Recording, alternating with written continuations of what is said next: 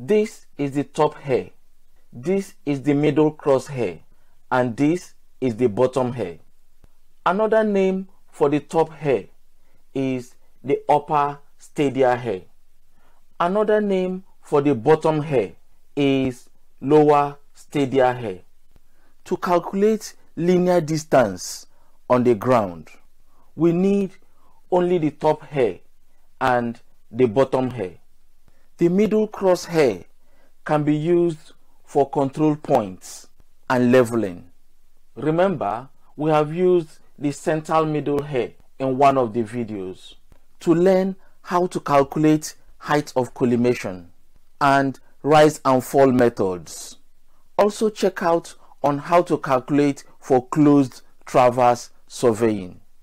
I have left a link in the description and in the comment section for you to access the videos. Next, look through the lens and let's take the reading for the top hair and for the bottom hair. Next, we are going to take our reading to 3 decimal places, and here we are using the E level staff. 1.7 starts at the bottom of this E, and 1.8 starts at the bottom of the next E. This is the beginning, which is 1.800. This next point is 1.810. This next point is 1.820.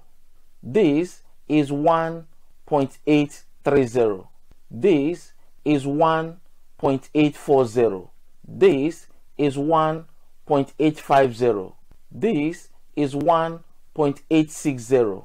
This is 1.870. This is 1.880.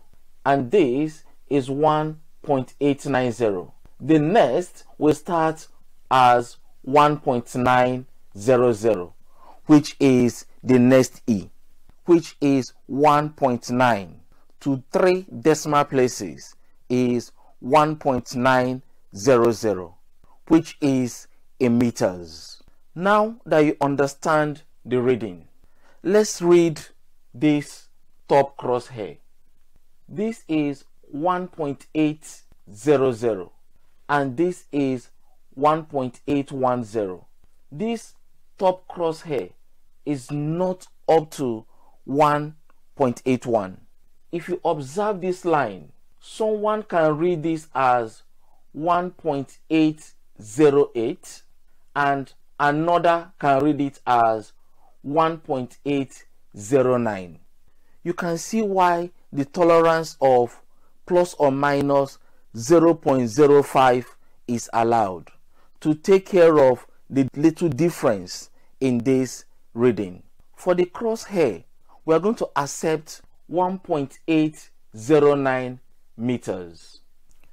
This bottom hair is not up to 1.700. This is 1.650. This is 1.660. This is 1.670. This is 1.680. This is 1.690. But this is not up to the middle between this and this.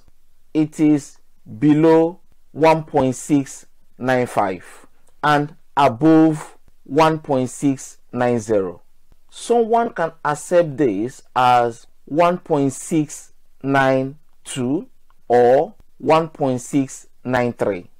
I'm going to accept 1.692 as the value for our bottom hair.